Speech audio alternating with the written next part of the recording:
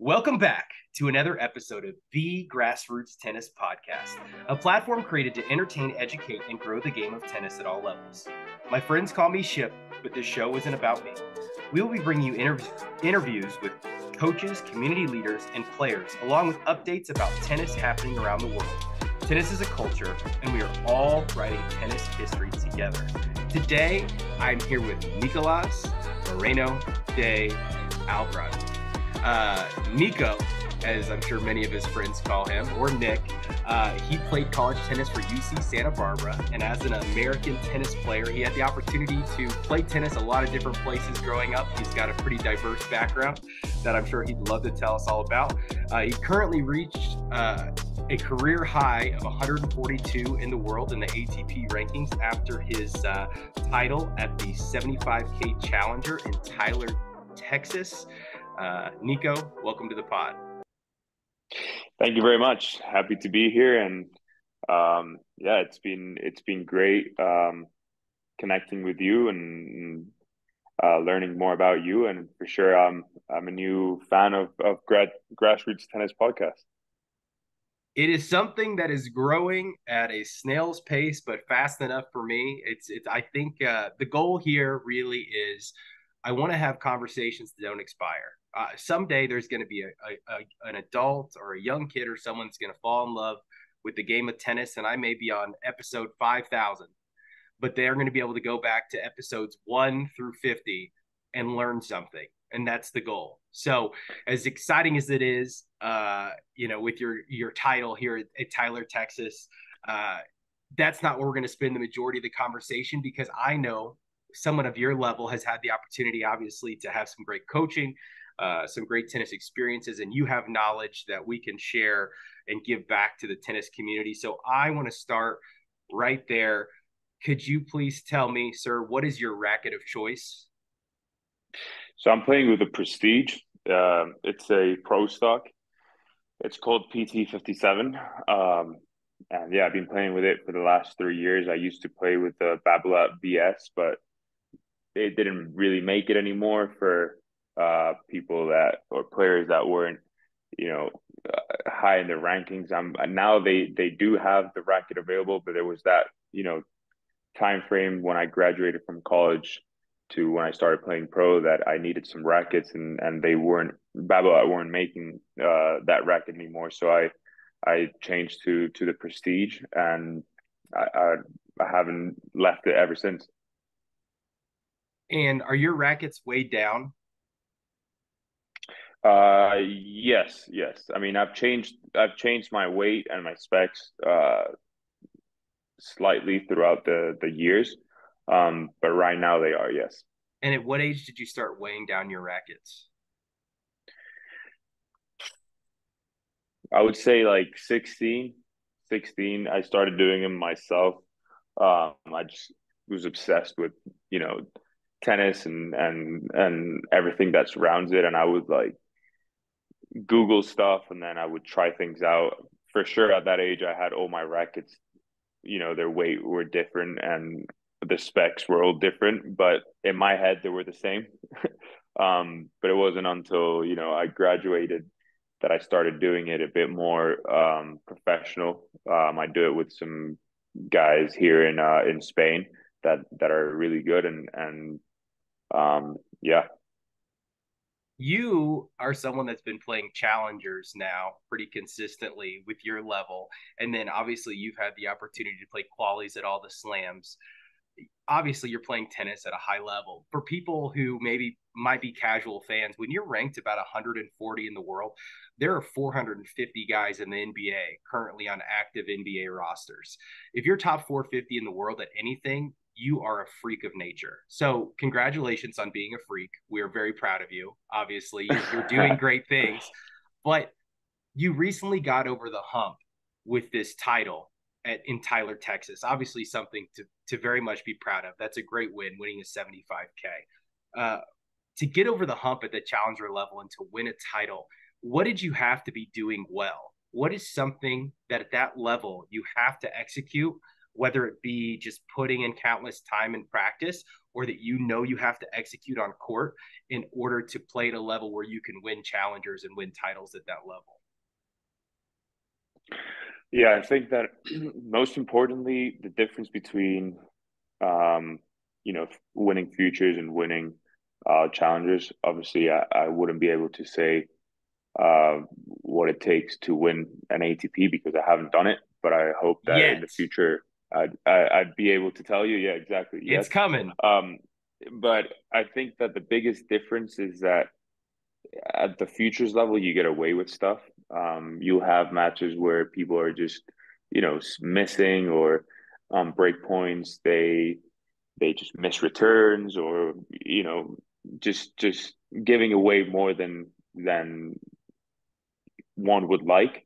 And at the challenger level, I feel like you have to win matches. You have to actually um, force the other person to hit a forced error, Mm-hmm. or you hit a winner, and you have to have a very small amount of unforced errors. And I feel like you know to win a title, especially when you're playing a final, you really have to go for it, and you really have to win the final. You can't just expect the guy to um, miss and give you a break or hand you games.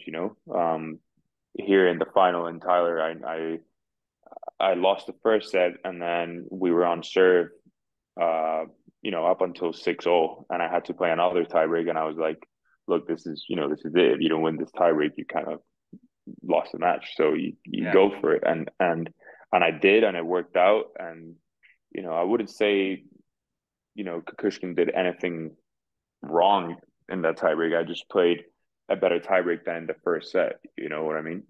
So yeah, I would say that's the biggest difference, that you have to actually win the match, I'm a rather big than you know Oh, I was going to say, everything I'm hearing you say makes total sense to me. I'm a big believer that transition skills and the ability to actually finish points is what separates levels. And so there's really two ways that I feel like at that level that you're winning points. It's either you are elite at whenever that opportunity comes at actually closing nets, or that you have an absolute weapon. And for some people, that's being able to hit your spots so well that you're making people uncomfortable, or people that have such a weapon that they're overpowering people in a way that they're making people uncomfortable. Do you feel like you're winning the majority of your points by pattern play because you're able to put people in uncomfortable positions with those forced errors, or are you forcing errors with the way that you're hitting the ball, whether it be the amount of spin or pace or depth? What is it that you're doing that's forcing errors in your opponents? yeah, I would say that for me, I think it's I'm not really a counter puncher. I would say that I'm always trying to um implement my game over my opponents. It's not like I'm waiting to see what the other guy is doing. So I feel like uh, I'm always looking to hit as many winners as possible. So if it's there, I'm gonna hit it. And I'm some matches I lose because I just kind of my coach and I call it spray. Oh yeah, Nick, you sprayed this match. So but when it's there, I'm gonna hit it, and I'm banking on the fact that more times than not they're gonna go in. But of course, you have those days where you Yeah. just miss every every shot you hit, kind of, or at least that's how it feels like. But yeah, so I'll be very aggressive with my serve. I'll be very aggressive with especially with my forehand, and then of course, on my return games, well, I'll try to to take cuts and be aggressive there, and hopefully force an error that leads to a break. Nick, the play style that you're describing is one that I'm sure a lot of junior tennis players would love to play that way. Go after the big serve when there's the open court, or they have that space, being able to try to hit winners. And that's not a game that everyone has. And that's obviously a game that you had to, I'm sure, put a lot of work in to have the level of success that you've had with that game. what's some advice you would give to junior players who want to hit big? What work do they need to be putting in to be able to have success with that game style? Yeah, it's a good question. I would say more important than my advice to hitting big or hitting hard is knowing what your game style is, being very aware of who you are as a tennis player. Because for example, Kukushkin, he the my opponent in the final there in Texas, he doesn't hit really hard, but he's very, very, very consistent, and he plays um a tennis which really forces you to, well, I wasn't able to be aggressive, because he hits his backhand very flat and he's Mm-hmm. very consistent with it. So he goes cross court a lot. And I wasn't able to, run around my backhand and hit hard, or even with my backhand, I wasn't able to, you know, play a lot of backhands above the level of the net where I can go through the ball and hit it out. Most of them I had to slice back or just rally the backhand cross court. So I feel like more more than giving an advice of how to hit hard or how to play aggressive tennis is more knowing who you are as a tennis player and what your game is, and being very aware of the things that you have to do in order to implement your game style. Um, yeah, that's kind of like my That's the great way I look advice. at it. That's great advice. And another thing that I'm hearing from that junior players can take away, for any junior players that actually watch tennis, you maybe recently saw the Alcaraz versus Djokovic match. Something that people can do against Carlitos to make him uncomfortable is to rush his forehand. He wants to get lots of forehands. We went through a generation of players who were running around their backhands to forehands all the time. Kukushkin against you was able to make you at least uncomfortable with how flat he's hitting his backhand. So for juniors that are out there practicing, when you're on the practice court, learn to hit your backhand with spin, learn how to hit it flat. Obviously, you need to be able to hit cross court at a very high percentage to keep your opponent neutralized. But Djokovic, what does he do at an elite level? He can hit that backhand down the line like nobody's business and at an extremely efficient rate. And that's what makes Carlitos uncomfortable playing him. He does something at an elite level that other people just can't. And so Kukushkin was making you uncomfortable with his flat backhand. When you can do different things with your backhand, it really changes your game. But you were able to overcome that, obviously. But there's a lot that juniors can take just from hearing you say that on things they maybe need to be doing in practice with their backhand. Having a backhand, like you said, and then to counteract that, you were playing cross court extremely efficient. You were mixing in the slice when you needed to, even though it wasn't your first choice, and you were able to overcome kind of the way your opponent was playing. So I think those are all good things. What I'd like to do is you and I talked a little bit before this, and you have kind of a diverse background. You grew up not just in one place, but have maybe seen the world a little bit differently. You're currently in Madrid. What time is it in Madrid?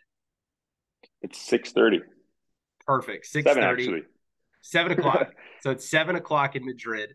Um, Could you maybe tell us a little bit about your experience as a junior player and kind of how you grew up so we can better understand you as a tennis player?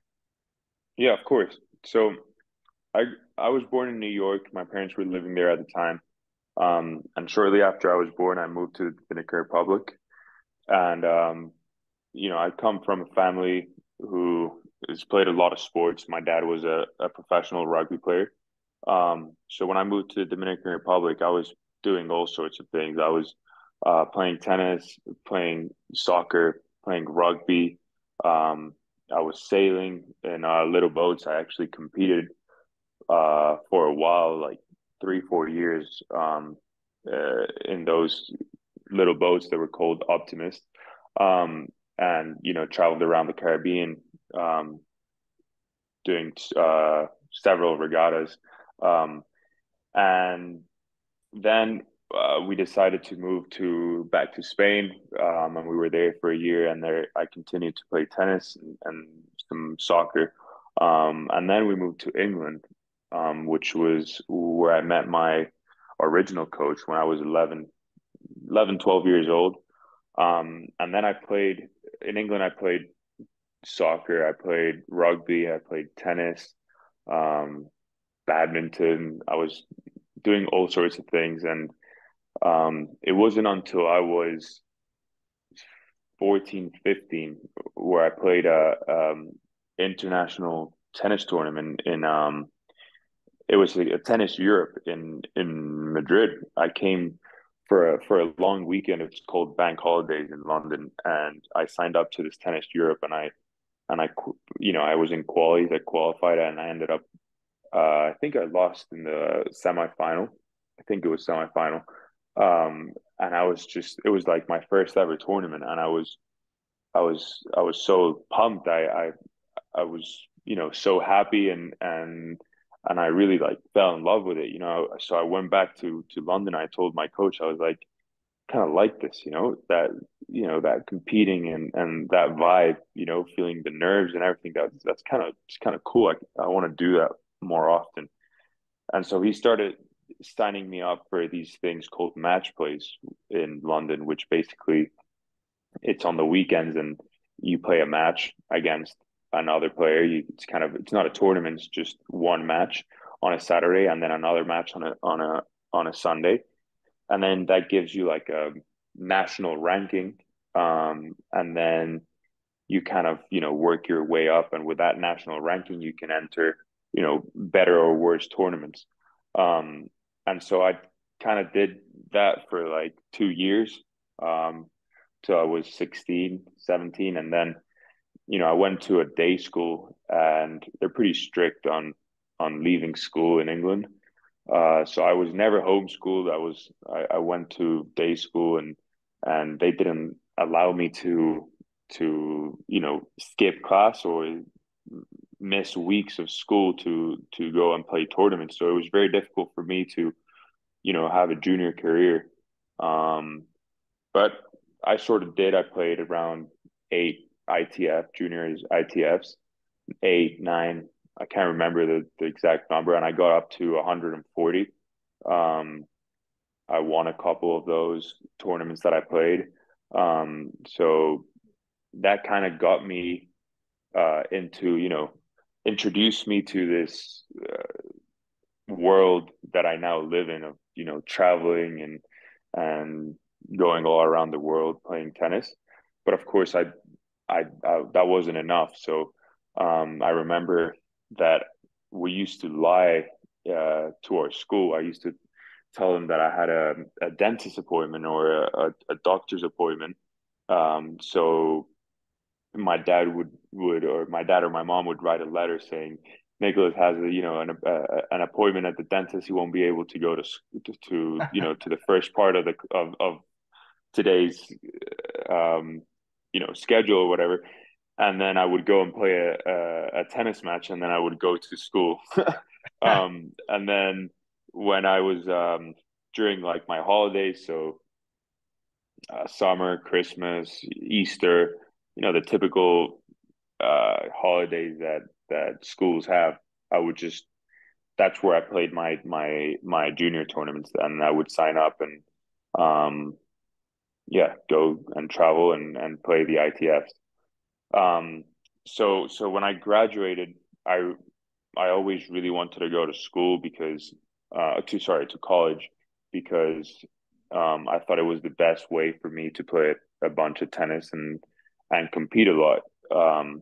So I started contacting schools in the US. Obviously, I wanted to go to the US and play at a Division 1. And I knew I had, the level to play at Division 1 because we were training a lot. My coach and I, we would train every afternoon for like 2.5 hours. But I never had the goal of, oh yeah, I'm gonna train to go play this tournament. So that was very hard for me just to like, just constantly day in, day out train without having, a goal of I'm gonna go play this tournament in 3 weeks. But I mean, I loved tennis and I was super motivated And back then, I don't know if kids are doing this nowadays, but I didn't really have a ranking, an ITF ranking at the time, or it wasn't that good.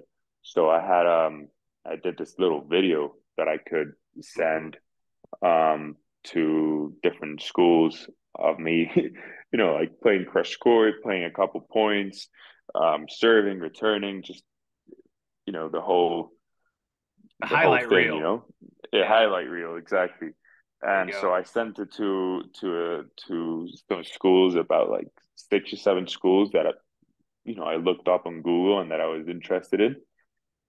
And some of them got back to me, others didn't. Um, and then I went to visit my older brother who was studying in Santa Barbara. And I visited him because I was coming back from a tournament or something. I was like, oh, I'm just gonna go visit my brother. And when I was there, I just thought, oh, why don't I just go to um my the men's tennis coach's office, and I introduce myself, and maybe get to know him, and who knows. And so my brother got me in contact with him. He got me his email or whatever, and I emailed him, and we met up. And I was like, well, I really like this guy. He's super nice, and it seems that he knows a lot about tennis. And then I told him a bit about myself, a bit about my background, and he was interested in me too. Obviously, that guy is Marty Davis. He's now retired. He's not the head coach there anymore. Now it's Blake Muller. Um, but Blake Muller was my assistant coach while I was there, and so we stayed in touch. And then couple weeks later, when I was back home, he emailed me, and he gave me an offer, which I liked. And um, yeah, I was kind of still talking to the other schools, but uh, the other schools weren't really were they weren't as interested as Marty was. And I was like, well, I figured, this guy knows what he's talking about. He's a good coach. He's interested in me. I'm just gonna go to Santa Barbara. And I went there, and I never looked back. And I couldn't be more grateful for everything they've done for me. And I had an unbelievable time. The coaches there, even the voluntary assistant coach, Jeff Crosby, he's unbelievable guy, and the whole community. And um, yeah, everything was so perfect for the 4 years that I was there. Um, and I really, really liked my experience there. I thought that the coaches, did a great job, and still do, of developing players. Um, and I always say that Santa Barbara um, is a school where each player a, like how do I say it, a separate program in itself. They really try. Developing And them. Yeah, correct. They have yeah, their own they development really, plan. exactly, they really um focus on developing each player no matter where they play on the lineup, which I think that is really good. um and yeah, I graduated, and I remember I walked on a Friday, and on Saturday I was in Cancun playing qualities of the futures. The legendary Cancun. I've heard many things about tennis in Cancun. Yeah. Yeah, not everyone's favorite. I've heard it's an No, interesting definitely not place. mine. Definitely not mine. Yeah. So that is quite the background story. Just listening to that, I think something that people can take away from that is one, not everyone has the same background in tennis and obviously can have a lot of success. The second thing is, I think a lot of times in the United States, junior players are obsessed with rankings. They're obsessed with ratings. Then we've got you over here as someone here like, I didn't play a lot of ITFs. I didn't have, I wasn't super crazy obsessed with my rankings. I just played, I competed, you loved it. And then you put out your highlight reel. You were proactive about reaching out to colleges. You were open to different opportunities, and then obviously the right doors open for you. Obviously, it doesn't always work out that perfectly, but it worked out great for you. It's a nice reminder that not everyone's path is the same. And someone just tried to call me. Sorry, I'll have to edit that out. But not everyone's journey is the same. So obviously, um, you kind of had a unique getting to this point. It was a unique journey. So here's my follow-up questions. Did you grow up playing on hard courts, clay? What did you grow up playing on? Green clay in the Dominican Republic. It was green clay, and then Okay. well, I wouldn't say that was didn't grow up there. I played when I was from when I started playing, which was 4 to 10. But then the majority of my upbringing, which was in London, I played indoor hard, lightning fast. Yeah. So a little bit of all of it. It's a little bit, those are some different Yeah, surfaces for sure. yeah. Did you, I guess when you were younger, you would have saw the different places that you maybe felt like you were plateauing or you needed to break through in order to continue to develop and be the player that you are now. If you could go back and give advice to yourself at 13 and then maybe again to yourself at 18, what are some things that you would share with your younger self that maybe would even help you be farther along than you are now, or that would have helped you to overcome some of those hurdles in your junior and college and even professional career? Yeah, I mean, I would say that I think given the situation that I was in for all of my junior career, I think we did an unbelievable job Yeah, I because don't disagree. Yeah. it was just so hard to even get courts in London. It's just Mm. it's raining all the time. So it's so hard to get 2 hours in a row. And then, let alone the fact that I wasn't able to travel and play tournaments. I remember my coach every Wednesday we would play sets.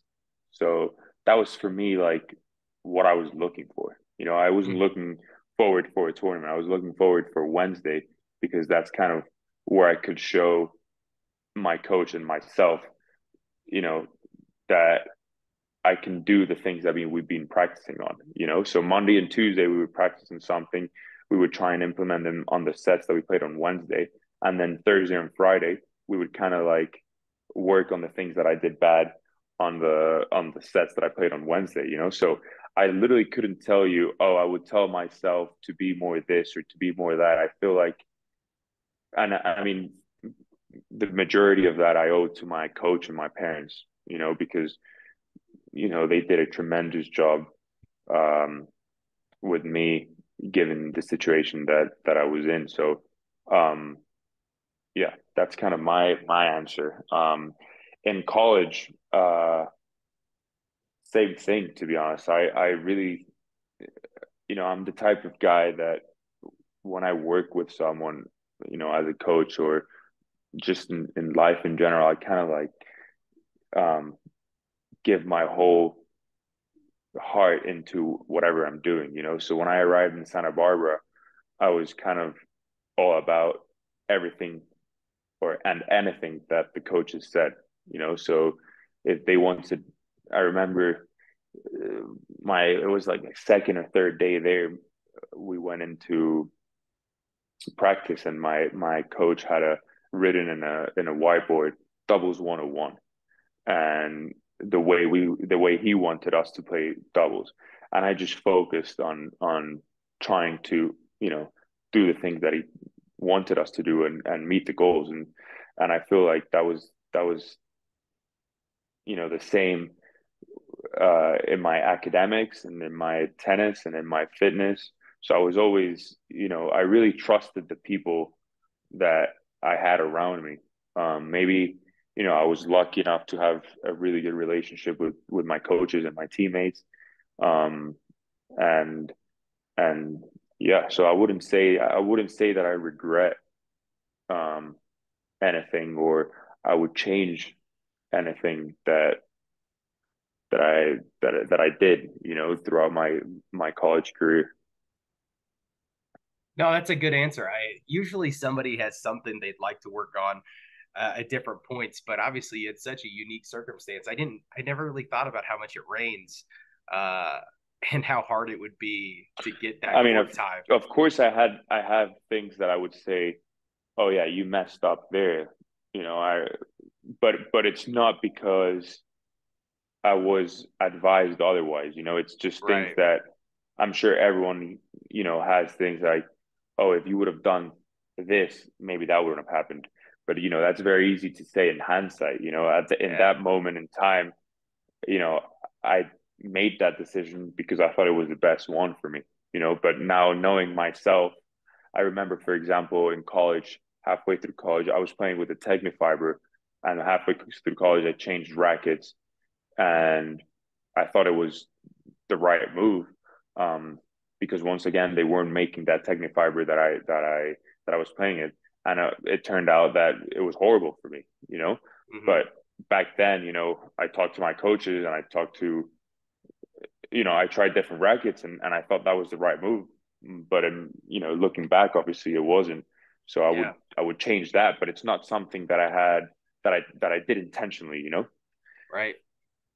Do you feel like from that experience that there's anything that you're working on right now in your current practice sessions that you're trying to get over the hump to be someone who's main drawing slams and not having to worry about qualies, that you wish you would have worked on that skill set a little bit more in college? Or is there anything that you feel like you could have been doing that would have really moved the needle for you developmentally that you wish you would have put a little more focus in one area? Um, yes and no. I would say that in terms of tennis, um, you always have, no matter what point you're on, you always have something to work on, you know, because Right. if the number one player in the world is working on something, then you really have to be working on something, you know. Right. And I've always said that. Like for me, I've never been like, oh, I'm good, you know. Like no, every day I'm like, I wish I did this better. I wish I did that better. You know, I'm always working on something. But something that when I graduated, and you know, 2 years onwards, I was like, oh, I wish I didn't spend this time doing that, was my fitness. And I feel like, Mm-hmm. um, you know, I'm very grateful for the strength that we did, you know, the strength training that we did in college, and all the different strength coaches that I had in college. But I feel like they really have to be careful with what they do because they are managing a team rather than a player.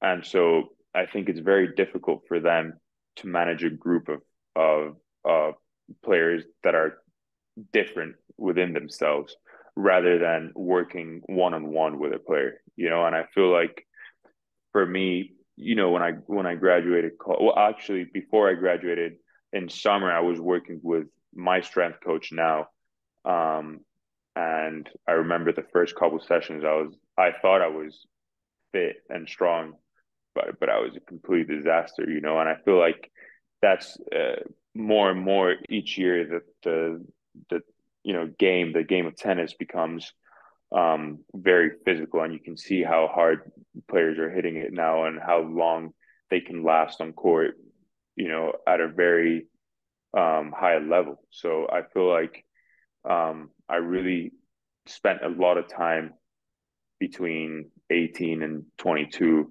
improving my fitness. And I feel like I would have wanted to do that before, because I feel like if I had the the shape that I was in when I was 21 or 22 in college, I think I would have been a way better player. Yeah. No, I think that's great advice that all junior players and college players can take in. Anybody that's trying to find their next level, if you can find that next level of fitness, it pays huge dividends, especially late in matches, but even just in your overall level of play. You obviously, to get to the level you're at, you've put in a lot of practice over the years. What do you think a quality practice session looks like? What does a practice have to have to for you to consider it a good practice session or of quality? Yeah, I think being very specific with what you want to do and your game. Um, I feel like there's a lot of players that um spent a lot of time doing cross courts and down the lines. I feel like that's very important. Um, but if there are things that you have to work on, be very specific, especially knowing when you're going to use it in a match, because there's times where you play, um, sorry, where you train uh, things like cross court or down lines, or there's a drill where you were hitting with your partner in the tram line, and those are good because they work on your control and your accuracy. But I feel like what I really like to do is, with my coach, I always, we hit down the middle, then we hit cross court, and then we do a couple down the lines, and that takes us about 8 or 10 minutes, and then I'll be like, I'm ready, and then we go into our specific stuff, and we'll work on specific shots that I struggle with in a match, um, and then we'll practice the things that I do really well, to keep making sure that I feel good about them, so they keep being a strength in my game. Um, and then we look at the way I play, and then we try and replicate um, that in practice, and practice those set plays, or um, adding stuff to those set plays that I could do better. But basically, where I'm trying to get to is be very specific with what you want to work on based on the type of player that you are, which is kind of what I was saying before about really knowing who who you are as a tennis player, your style. Um, so yeah, that's kind of our main, way of looking at practice. I think purposeful practice is something that everyone should really be locked in on. I get that answer from people pretty consistently, and the way that you describe it makes total sense. I always come back to, there's this old Federer quote where he talks about it's his job to continue to sharpen his strengths, that his opponents are going to pick on his weaknesses enough. But for those of us that aren't god tier level tennis players, I think that we have to continue to work on our weaknesses as well, and to sharpen those as best as we can, so we have the opportunity to even use our strengths. Because if we have gaping holes in our games, then obviously it's going to cause problems for us when we're out there competing. When you obviously you played junior tennis, you played college tennis, and now you played at the pro level. Is there anything that you would like to see change at any level of tennis? Is there anything that you'd like to see change at the pro tour level, or at the college level, or even with junior tennis and the way that it's currently structured? Well, I think that, for example, now at the junior level, I know that top 10 juniors get I think, eight wild cards into main draw challengers. And of course they get wild cards into futures. I don't know if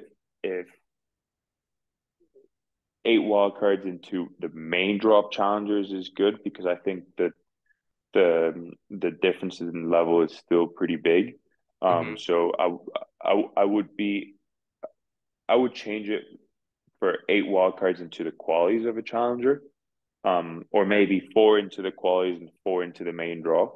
But I think that's a great initiative to, help kickstart your pro career, and and I'm definitely about it. And then of course at the college level, you have the same thing now. I think the top 16 players. I don't know the rule, but or It's a new the program. court. I think we're all still learning it. Yeah. So But basically the same thing. They get eight wild cards into challengers, and I think that's really, they really deserve that, because college tennis is very high. The level is very high, and those guys are, spending a lot of time on court, and they're doing a lot of effort with their academics too, and they deserve to be, you know, gifted with wild cards into good tournaments like the challengers. At a professional level, um, I think a lot of players around my ranking would agree that we deserve a bit more money. And I feel like the ATP is really trying to work on it, and we're very grateful about it. But you can see uh, quote unquote challenger players doing a lot of damage when they play up in higher Yep. events. And then you also see, um, guys that are playing mostly ATPs when they come down and play a challenger level. It's not like they breeze through the draws and win these challenger events easily. So what I'm trying to say is that I think the difference in level is not that big. Um, and obviously the guys that are playing ATP tournaments throughout the year, or so what I mean solely ATP tournaments throughout the year, they're playing at a very high level. But what I mean is that someone who is top 150 or top 170 and in between 170 and 60, in between 170 and 80, I think the difference in level is not that high, but the difference in prize money is. It's huge. So I feel like, and there, as I said, I don't want to, I think the ATP is doing a great job trying to improve that. But of course, I would say that that's the biggest, um, thing that we want to see change. I personally would love to see, and you can think that I'm crazy, but I think anyone who is paying attention this year, they've expanded some of the draws of the Masters 1000s. And then during those tournaments, there were all these headlines about these upsets that were happening that you and I both know really weren't that big of upsets because these people that were getting in that don't normally get into these draws are quality players. Expand that draw even further. I think Masters 1000 events should be a 128 draw. And I think you need to give people the opportunity to play these events. And then I think I would love to see slams be a 256 draw. And I only the top 32 seeds get a bye, one round of a bye. And then there's the opportunity for this. If you're a top 250 player in the world, all of a sudden there's 4 events a year where you're getting a quality first round paycheck, even if you're losing first round.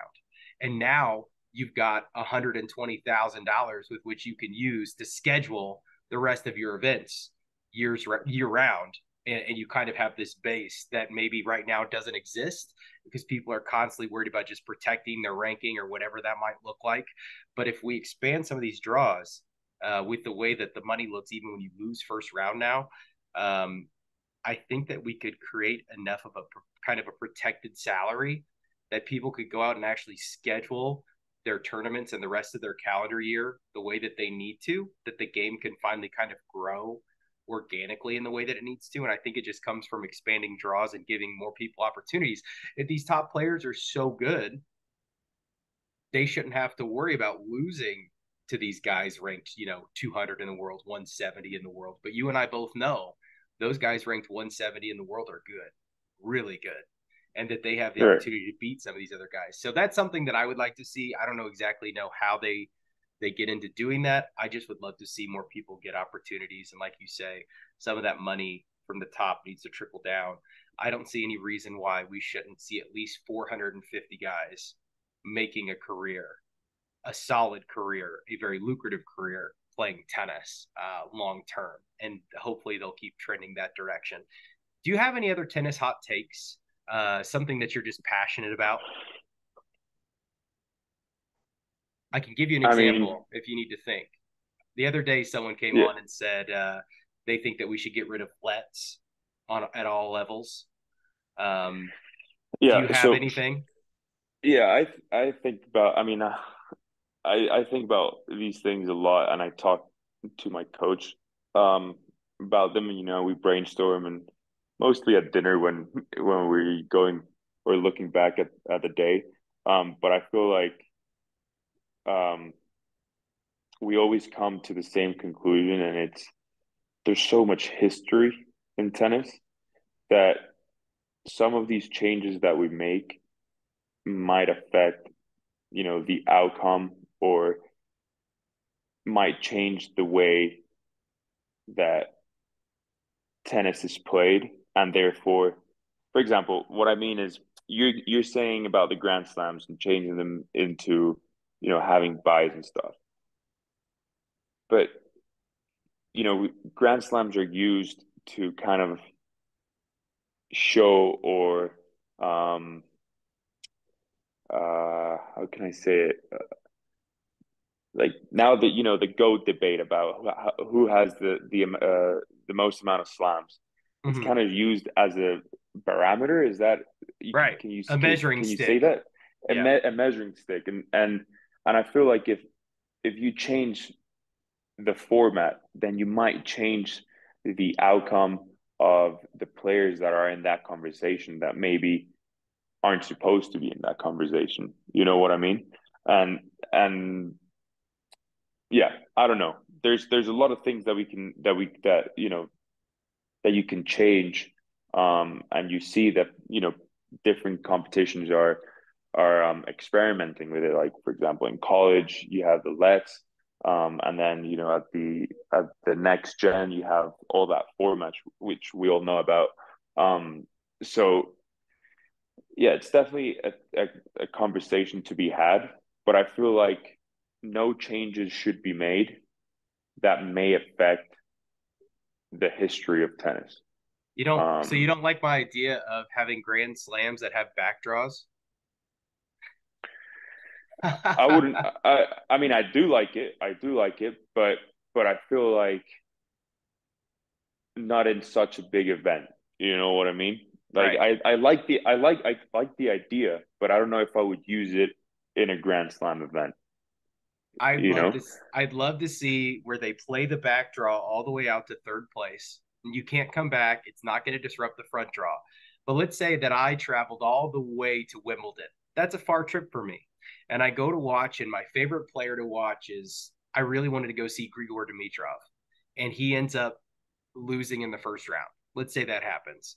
Now I've made this huge trip, and my favorite players out of the draw. Now, as a true tennis fan, there's probably other people I can go watch while I'm there. I'm still going to have a great time. But let's say that there's a different place. They decide how they're going to use the courts, and in the back draw, uh, when you lose, they're playing instead of regular scoring. Now all of a sudden in the back draw, it's no ad. Now all of a sudden in the back draw, it's fast four, 3 out of 5 sets, fast four format, no ad. And on whatever courts they're playing these back draw matches, every match that these guys play, they're playing every round they win is only worth $5,000, and it's 5 ATP points, but it gives these people a chance to get more matches, more money, and a few more ranking points. And on those courts, the fans can come in and out whenever they want. They can cheer whenever they want. There's food, there's music playing. There's like it's a party. All of a sudden, I feel like the backdraw courts are going to be more exciting, and there's going to be more people flocking there than they are to the main draw. If you Yeah. allow it to be an I event. I I agree, and I think it would be super. That would be a super cool event, and definitely a lot of people would want to go, but I wouldn't do it at Wimbledon. No, You know probably what I not mean? Wimbledon, but you see what I'm saying though. But I It could wouldn't be do. Yeah, cool. no, It I could be see. cool. I see what you're saying, but I would do it. I wouldn't do it at a slam. I would do it maybe at the Atlanta Open, or I don't Yeah, know. that'd be awesome. Or, for example, I've heard people say, "Oh yeah, Grand Slam. These guys are killing themselves. It's not sustainable for their body. 5 sets." Hmm. Yeah, but then what, are you going to change it to three? And then all of a sudden you see someone get, it's 8, 10 slams. So then, someone who has 8 slams or 10 slams, I don't know how many Agassi has, but to get 10 slams, best of 5 sets, that's incredible, you It's know? yeah, it's a And different and to accomplishment if it's well, best of three. even get 1 slam, it's like, Oh I yeah, feel like it's the pinnacle of sports. You know what I mean? So to change things like that maybe, you know compared to what there is in history, you know I wouldn't want it to see happen. Um, I want whatever has been done in tennis to still have the same weight moving forward, if you get what I mean, you know? So to win to win 14 Roland Garros like Nadal has, that's gonna be the same weight for the for the rest of whatever Yeah, Roland history. Garros. Yeah, for the Yeah. rest of history, you know? Um, but I wouldn't want a rule to be changed at the French Open that can maybe alter that Yeah. accomplishment. I'd love to see them start it maybe at ATP 250s or at these new highest level challengers that Yeah, they have or something like that. And then, like I said, they don't have to play all the way back out to where it's like you have to beat the person in first twice to win the tournament or something like that. Play it out and make it a big deal to get third place at these events. Make it a big deal right. to get this extra prize Exactly. money, to get these extra points, to get this extra fan interaction. Make it more of an event for spectators. Make it exciting. Make it fun. Yeah. They can experiment at some of these lesser events. I totally agree with everything you're saying. But there is some wiggle room for some more guys that maybe are losing early in events to still get ranking points, to still get more money, and to make it an even more fun I think experience for fans. I think for sure my biggest change would be do more team events, starting with the Davis Cup. Yes. I think the Davis Cup should be played every 4 years, like every other, World Cups, Mm-hmm. quote unquote. And I bet you that every 4 years you'll have the best players of every country absolutely killing themselves on court, Mm-hmm. in order to win the Davis Cup. And then, if it's not a team event for like at an international level, representing your country, have team events where you have owners of those teams and they have a budget and they can um, sign different players with different rankings, and then they go and play a tournament. And I think that would be, there's a lot of people, a lot of players that I know that would really, really enjoy that and give their absolute best, because then you have, you know, everything that surrounds that, kind of what happens in soccer. Oh, Miami FC just signed Lionel Messi. Real Madrid are gonna sign this coach. Real Madrid are gonna, they just fired this coach. Oh my God, he's transferring to this team. You know, um, yeah, I think that would be a really good change for tennis. No, I would love that. I'd love to see some team events, and they should definitely play around with that. And then obviously, all they'd have to do with if they did that Davis Cup format you're talking about. It's every 2 years is Olympics, 2 years the Davis Cup event, then 2 years the Olympics, 2 years the Davis Cup event. So that they have a little break in between with the 4 years alternating. However, that would work. That would be. I think they definitely should look into something like that. Davis Cup needs the excitement that it used to have in this new format. It's not been nearly as exciting, I don't think. Nick, could you tell us what is your happiest tennis moment?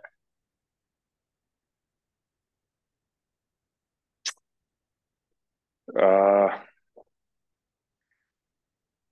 I mean, I feel like, as your career goes on, the bigger tournaments you win, I feel like they take over from your previous, accomplishments, sort of say. Um, but obviously I would say my first challenger last year, that was a very happy moment for me because, I had a year full of injuries, and to be able to get a challenger, which we were been working for, was something that I was really proud of. But I would say, winning my conference with my team at Santa Barbara 4 years in a row, that's something that I will always take with me because, as I said, I love team events and doing it with different individuals and doing it representing a community and a program that I feel very represented to. Um, that was, one of my happiest memories. And then I would say playing Wimbledon last year was. uh, another one of those because having lived in England um, for 8 years, and I remember when Wimbledon qualies came around, I would skip school and I would, call in sick to school and I would go and watch qualies and I would just spend the whole day watching these players play when I was little. So having, you know, gone to college and gotten to the point where I can actually play in these tournaments that I looked up to when I was little, it's like you see the full circle kind of thing, and I was really proud of doing it, and now my next goal is to play main draw at these events.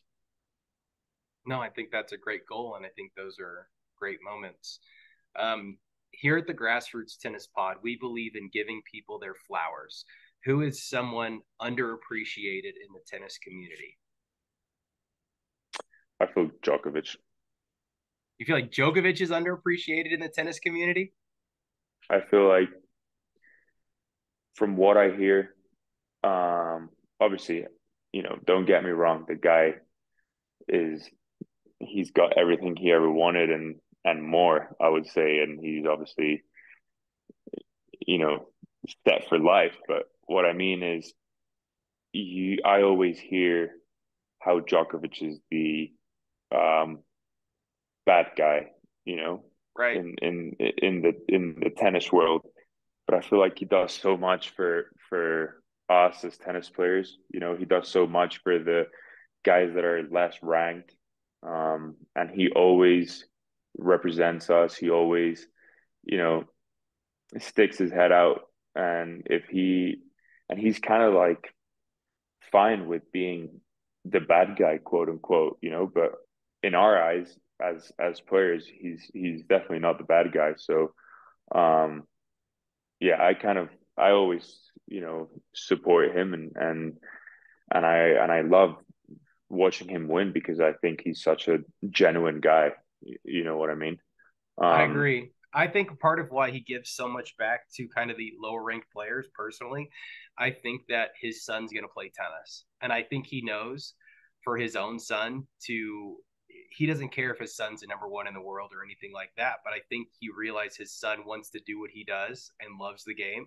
And I think he's trying to give back a little bit and create a world where, maybe if his son's not a top 10 player, that he can still play and love and make a living, loving the same game that he did. I think that he might have that vision. He's never came out and said that, but if you just kind of look at that relationship he has with his kids, I wonder if that's not part of it. But he does. I think you're right. He gives back and he sticks up for kind of the guys that are ranked in those middle tiers, and in a way that maybe some people haven't in the past. And he does catch a lot of flack and negative stuff along the way for just different things that oftentimes seems unfair, just because people are such big fans of Federer and Djokovic, or Federer and Nadal, that they give Djokovic a really hard time for no reason. exactly. So it's Yeah. frustrating. Last question.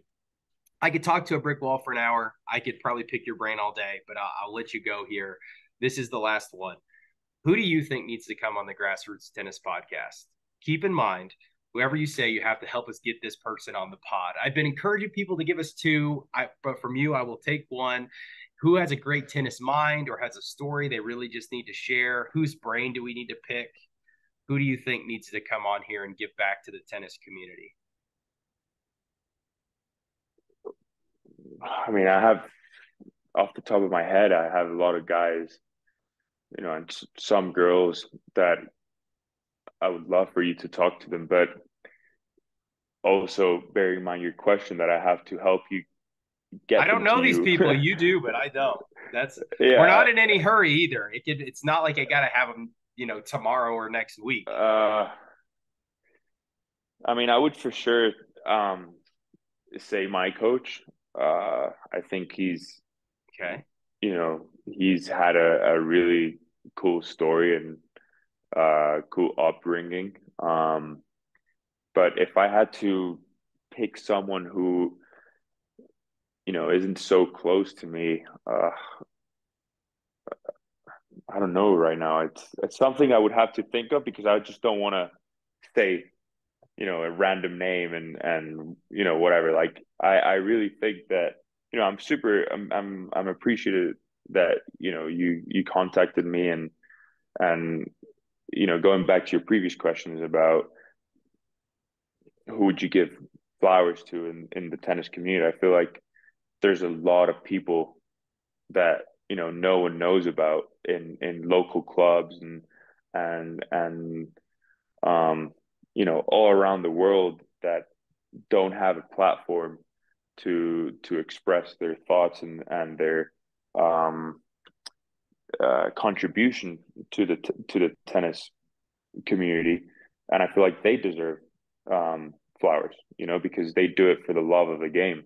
And um so I would love to maybe speak about, or sorry, tell you some of these guys that I know that are literally in love with the game, but they never have the opportunity or the chance to compete and play and travel the world. And I feel like they must have really cool stories, and they deserve the flowers.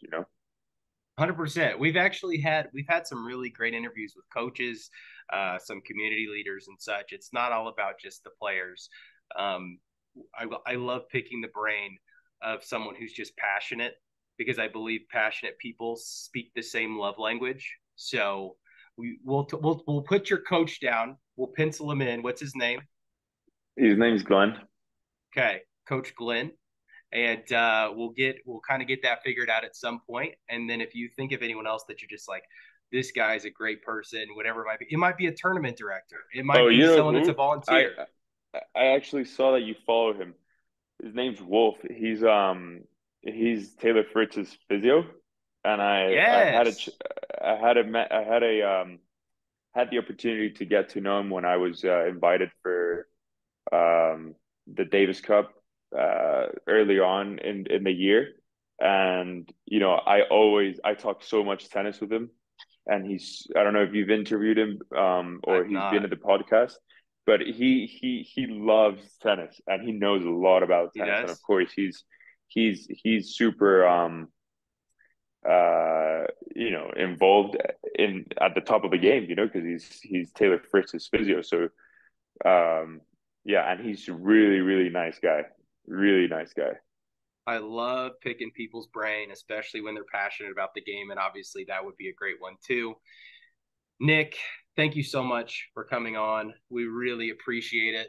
I think anyone that obviously hears this interview is going to say, man, I got to follow this guy a little bit more closely. Where can people find you on social media if they want to follow your journey? Yeah, on my Instagram, I say that that's the place that I'm most active. Okay. And It's at Nicolas MDEA. all right. And it's Nicolas, guys, without an H, NicolasMDEA. Make sure and give this man a follow. He's going to be doing big things. We're going to see him Wimbledon main draw very soon. I feel it. I'm feeling it. And for all the rest of you out there that are listening to the Grassroots Tennis Pod, please, if you love what we're doing here, make sure to subscribe on YouTube and Spotify. We're currently in the process of getting all of our episodes to everywhere that you enjoy listening to your podcast. Also, make sure and share this with someone that you know loves tennis. If you give us a follow on socials, on Instagram, TikTok, or Twitter, we are doing follow for follow. If you follow us and you love the pod, we want to follow you too. We're all friends here at the pod. And last but not least,